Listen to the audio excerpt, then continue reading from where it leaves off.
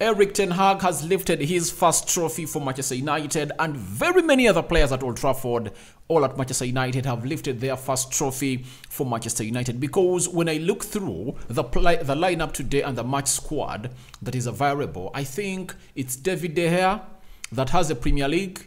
He has an FA Cup. He has a Carabao Cup. He has a UEFA Europa League. You get? Luke Shaw has an FA Cup, Carabao Cup. Yes, FA Cup, Carabao Cup, and UEFA Europa League. Diego Dello has nothing. Let me count those that have really won some things for Manchester United. Lindelof, I think Lindelof has nothing. Who else? Marcus Rashford is one of those that really won the FA Cup under Louis van Gaal. He won a Carabao Cup under Jose Mourinho and a UEFA Europa League under Jose Mourinho. The same applies to Antoine Martial. He has an FA Cup, a Carabao Cup, and a UEFA Europa League title. That is Antoine Martial for you. The other players that really have won some things for Manchester United, who else there? I think those are the only ones that have really won, who have been the match squad. Have you seen how bad we were as far as winning for Manchester United is concerned? Now, let me read to you those that have just won their first their first trophy for Manchester United. Diego Dello, Aaron Wan-Bissaka, Rafael Varane, Lisandro Martinez, Harry Maguire, Lindelof, those are 6. Casemiro, Freddy, Bruno Fernandes, Anthony, Sancho, Weghorst, Sabitzer, Elanga, Kobe Mainoo, Zidane Iqbal, Facundo Pellistri, Tom Heaton. You get? Almost 80% of the squad that has been at Manchester United has been really known having any medal in their drawer for any trophy won by Manchester United. It shows you how important this is and what a win is for a team known as Manchester United. And here we go, United are the champions of the Carabao Cup, and we beat Newcastle by 2-0. And we are here to bring you the post-match analysis to show you exactly how this game really happened through. And it all started with Wout Weghorst in the 13th minute by going in for that effort. He really did well today, and I think very soon we are going to get the complete Weghorst into the mix. The chance, he got that ball, and obviously he took the shot with his left foot, and obviously it wasn't a bad opportunity for him. And obviously, guess what happened? This guy known as Karius really denied him again. He had 2 shots on target, by the way. The other one, this was the first one. This one was the first one. It lacked a little bit of energy because you see, this man was pulling his shot. Then Kylian Trippier was really blocking him, and he was having 3 players gathering around him, almost in a forest of legs that he couldn't really raise to really apply the necessary force onto that ball to go past the goalkeeper. That was in the 13th minute.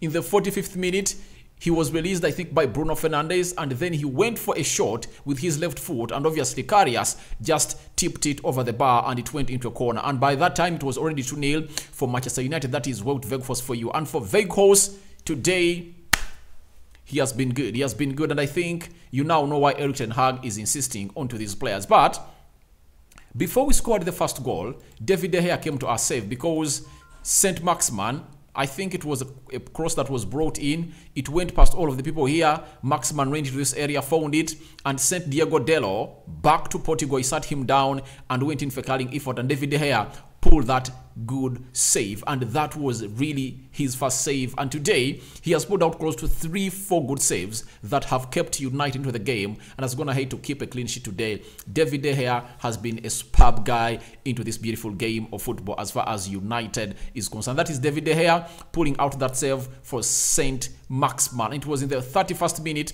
and then what followed that after, it was us going in to score a goal. A goal from a free kick after Rashford was brought down.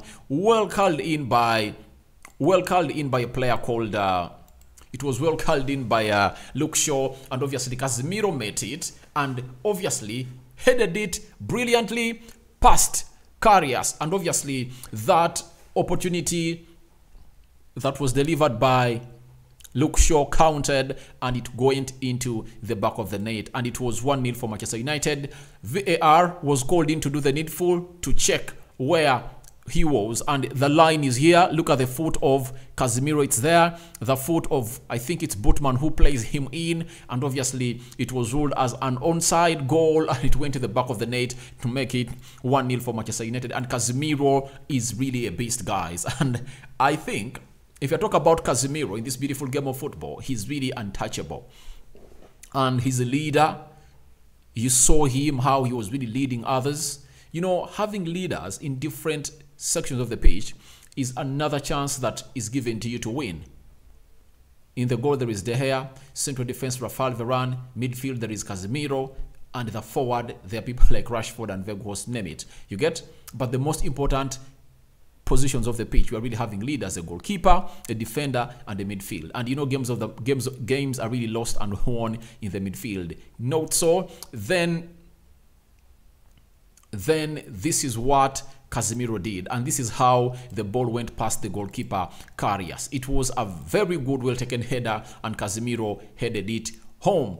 Afterwards, it was a Marcus Rashford goal that was denied him. By the way, to me, I believe very many balls have been hit and deflected off the shins or the front boots of players, and they've been given to strikers because it's the effort of Marcus Rashford. And you never know, he was going in for a sliding effort at the near post, and it would have found itself in. Who knew where that ball was going? I think it was going in for the near post effort, that's it.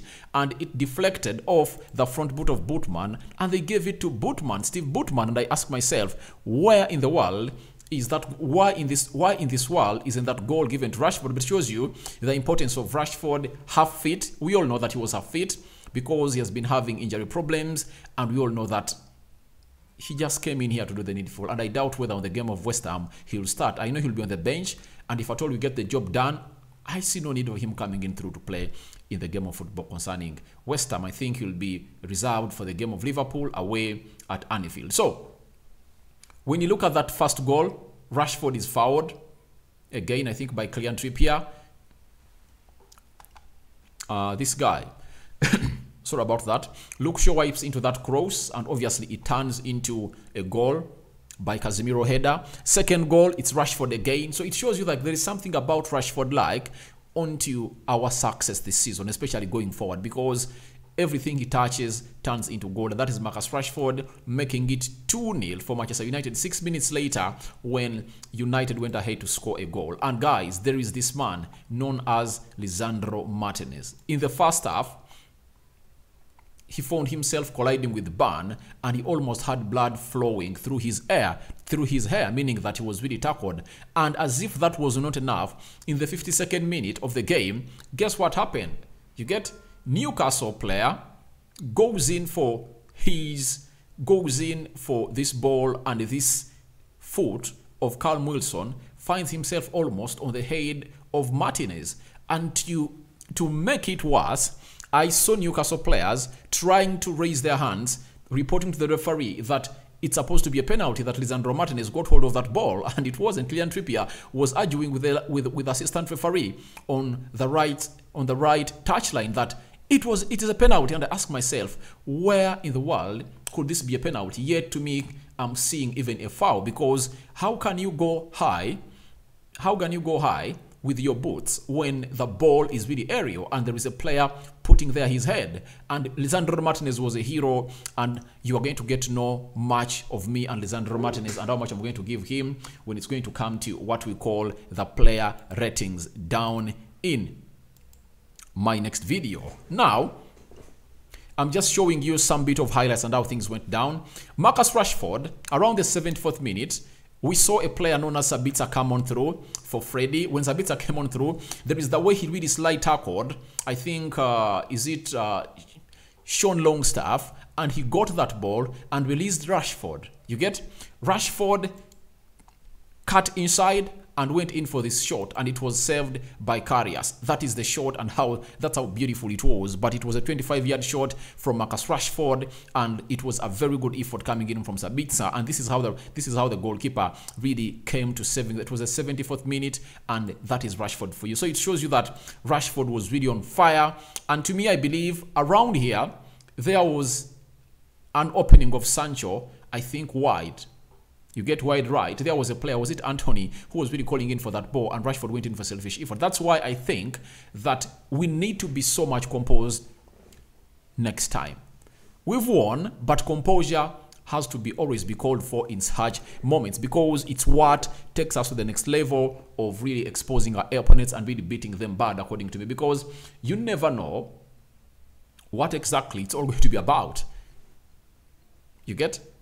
Rashford would have gone ahead to really pass this ball, according to me, but good enough, we won, but I think we will call for so much more. Then Sabitzer, after releasing Rashford, 3 minutes later, in the 74th minute, he wired this shot, and obviously it was really blocked, and obviously it went into the corner kick. And a man on a mission, Sabitzer, and it shows you the winning mentality that this guy has. A good shot on goal. He has an eye for goal. He has that release pass, because he's good at really identifying those pockets of spaces left through by the opponents that we're really playing with. And I believe he is really one of those players that we're going to benefit in a lot. And one thing we should pray for him is that he should start playing alongside Casemiro. And I believe in the game of West Ham, he might start into that position with Casemiro, and obviously see what that game of football is going to be like. So that is Sabitzer. And lastly, our last effort of the day came in from Bruno Fernandes.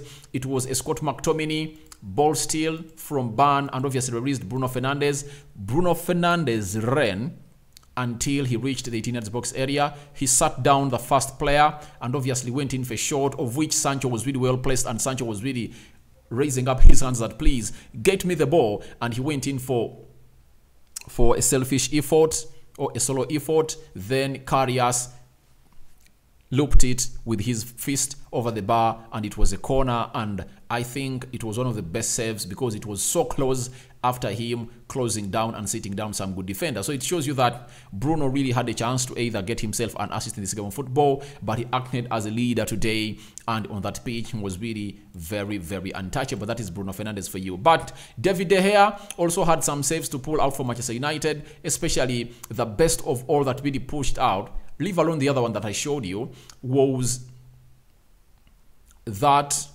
of, I think it was it St. Maximin going in for that effort, and he really went ahead to really stop it and really tipped it into the other side of the area. You see, he went ahead to really stop it, and it never went in through, and that is David De Gea.